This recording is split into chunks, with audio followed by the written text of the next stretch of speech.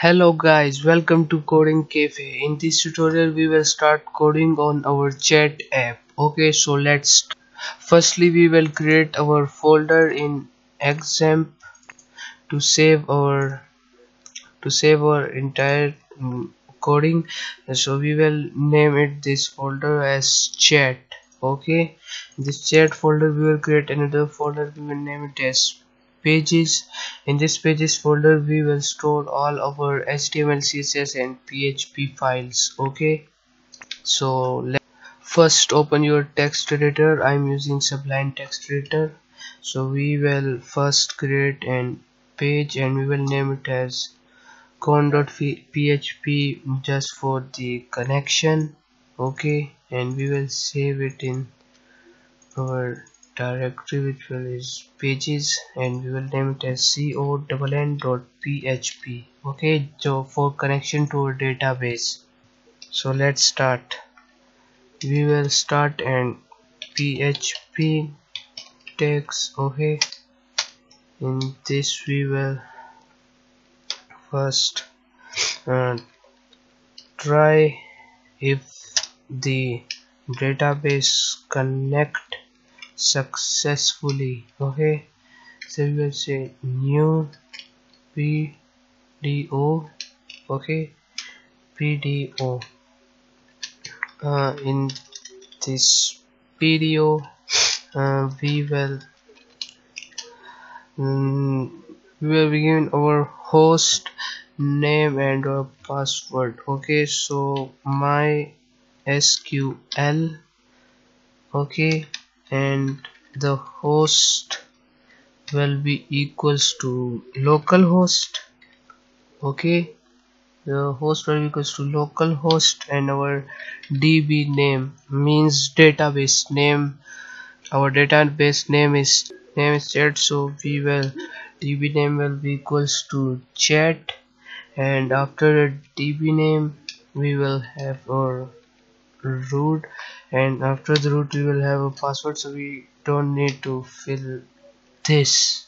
Okay, so guys, just use this one and use brackets over here. Sorry for that. This is my first time, so I am little nervous. So then we will catch an error if the database can't connect successfully. Then we will give out an error like this. Look.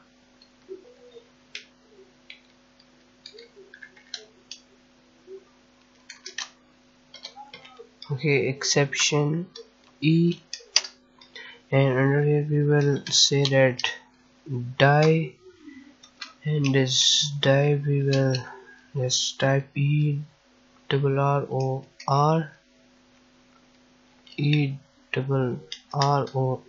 error, and then to this and $E, and we will equal this to get MESSAG get message. Okay, so done. So now we will just check if the database is connect successfully or not.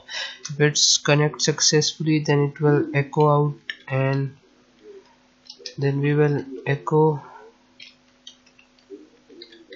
connect successfully. Okay, so let's check. It. Chat/pages, and in pages we will have a con.php. See, our database connects successfully, so it give out and connects fully. Okay, so just remove this. So our database connects successfully. So next we will create another page. In this page we will just create all our classes which will be used in the coding. So we will name this as classes.php.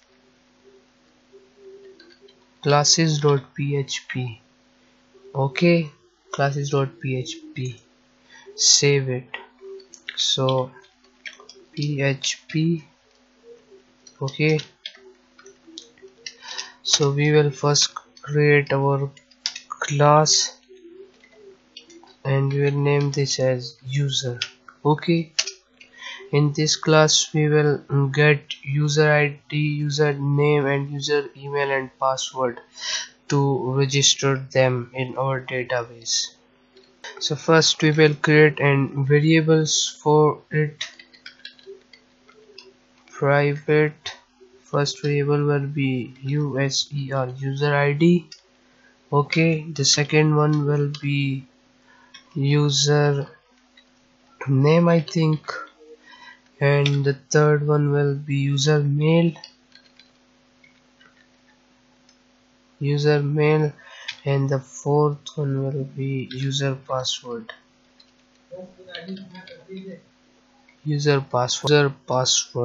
Okay guys, so first we will firstly create an public function to get the user ID. Okay, so public function get user ID. Okay,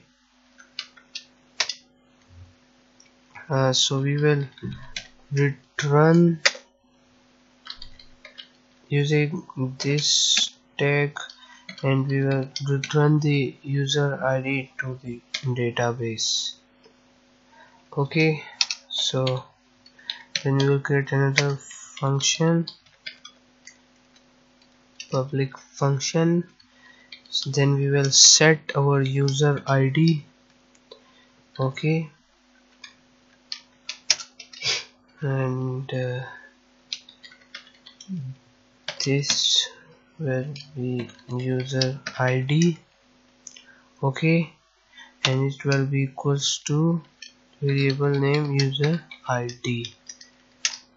Okay guys, we will copy this and paste it here as a string. Now we will just copy this whole bunch of code from here and paste it 3 times. So the first one will be for user ID, and now the second one will be for user name. Okay, user name. So we will now take the username from the user and put it in the database. Okay, so we will just change this to username and this one also to username, this one, and then this one. Okay, so this function will take the username from the user and set the username in our database. Now the next function will be for the user mail. Okay, mail, mail means email. We will, using this function, we will take from the user their email. Okay, and using this function we will enter in our database, set user mail. Okay, user mail. Okay,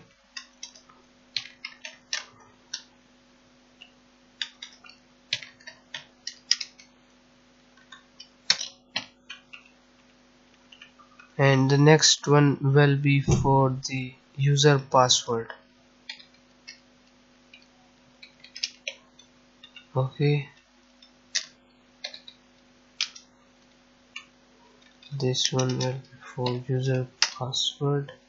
It will take the user from, it will take password from the user and set it in our database.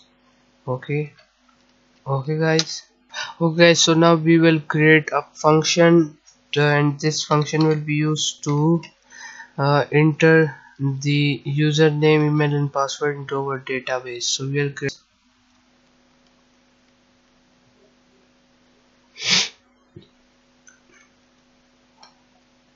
so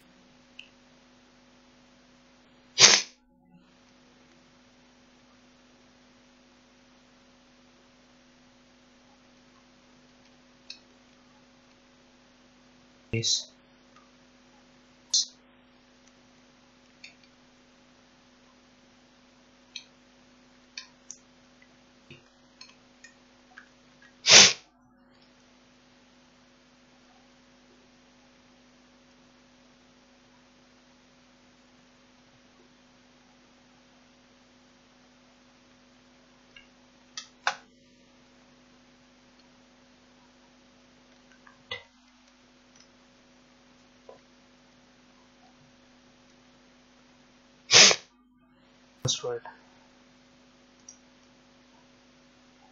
Password. Okay,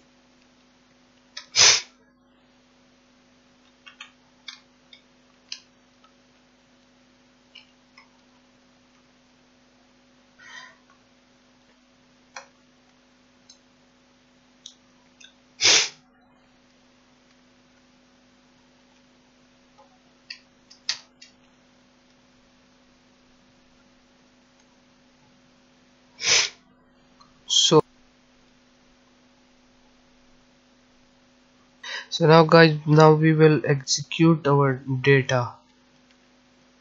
Okay, so we will using array, and in this array we will execute our data. Okay, execute our data. So the first one is user name. User name will be equals to greater than this, and this will we will get the username from the user. Okay, and the next one will be user mail. Yes, and user mail will be this, and we will get the user mail from user, and then we will take the user password. So user password will be get user password. So we will get our user password from the users. So we will save this. Okay guys, so this is it for this tutorial, and we will meet our next tutorial and go further. So thank you guys for watching. Subscribe to our channel Coding Cafe. Thanks for watching.